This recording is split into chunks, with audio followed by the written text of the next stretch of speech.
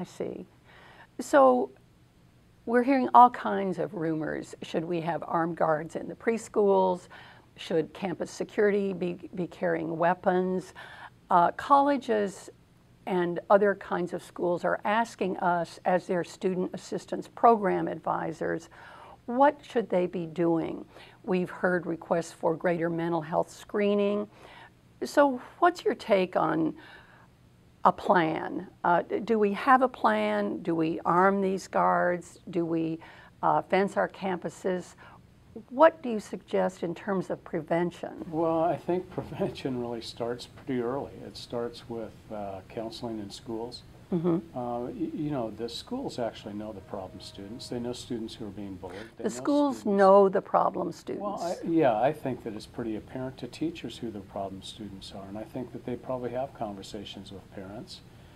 And it's really to get that help early, to have the counseling available, to really be able to diagnose issues. We've got a lot of kids who probably have some undiagnosed issues, and they only exacerbate over time. And by the time you get into a college environment where the stress is extremely high, because the stress to succeed is unbelievable from a lot of different quarters, that's where it's acted out on. So, you know, I think that teachers need to be looking at every single level, but they shouldn't be the only ones doing that. Police often know who the kids are who are having problems, and it needs to be a combined effort to really identify kids at an early age and start working with them all the way through the process.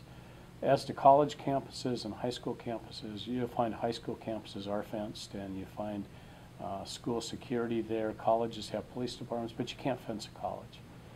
And I think it's really incumbent. People will always talk about after the fact that they could tell that this person was different, that they could tell that there was something bad going to happen, but they never bring it up. And I think we have to get over that stigma and start helping people out before they create these situations where you simply can't help them out. A school official sitting here might say, we don't have the budget, we don't have the mental health facilities, we don't have this, we don't have that.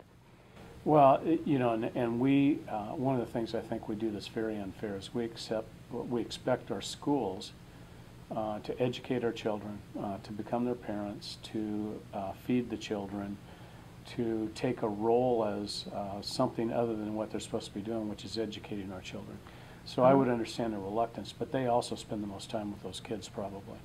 And they're the ones who can identify that. And I think there's a certain responsibility that comes with that, to work not only with the parents but also a system to make sure that we're identifying kids who need some help, because by helping them out early, we're saving maybe their careers and maybe their families later on. As a former professor, I don't exactly picture myself teaming with a police officer, but when you say it that way, it makes total sense. Well, the police officers, and you know, every city in America has a different model, but you'll always find school resource officers of some type.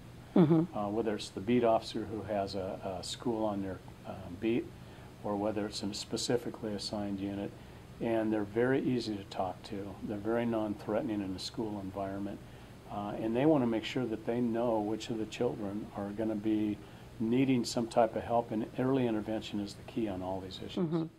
And that is your message, earlier intervention, taking action when these isolated, these disenfranchised students, these students who are displaying overtly some problem behavior. Well, it's not only that problem behavior, but when those students are victimized by bullies at schools, and we find that teachers know who the bullies are, they know who's being bullied, that has to be stopped immediately, because that starts building a pattern that's replicated year after year after year, and it just creates the problems that we're seeing right now, where those students feel like they have to get back at somebody.